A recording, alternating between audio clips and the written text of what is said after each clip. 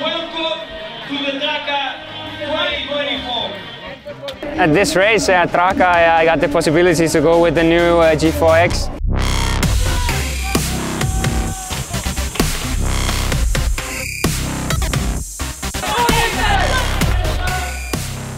It's like a Newtonian jump from the G3X. I'm actually really happy because it has the same geometry as the other bike.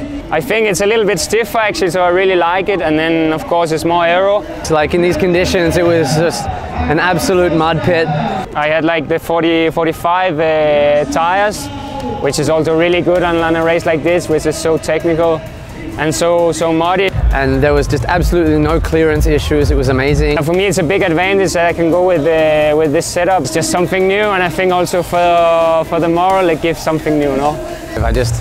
I'm in love.